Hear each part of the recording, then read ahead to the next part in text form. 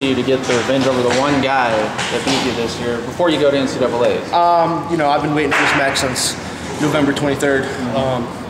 So, you know, it's big to get that because, you know, obviously that was my only loss, and you know, that hurt. But again, last 5 matches were all that matters, and if I don't get on top of the podium at NCAAs, then none of this is going to matter. Looking at, you know, him knocking you off in the duel, you know, how much motivation has that been, and how much has that driven you downhill towards the MAC championships and the rematch with him? I think it helped me focus on a lot about myself. You know, I came in the year second in the country, had a lot of confidence. You know, it just helped me helped me to work harder in the room, I guess, and just know that anybody can be beat.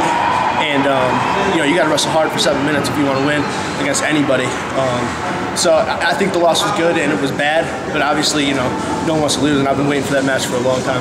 What about Gabe Dean? You know, you and I talked in Philadelphia after the exhibition match, but we've been looking forward to, you know, to getting a hold of Gabe Dean and maybe getting another shot at him. Yeah, I can't wait for that. Hopefully he's 1 and I'm 2, and I can see him in the finals. And you know, he's obviously a good kid, humble kid.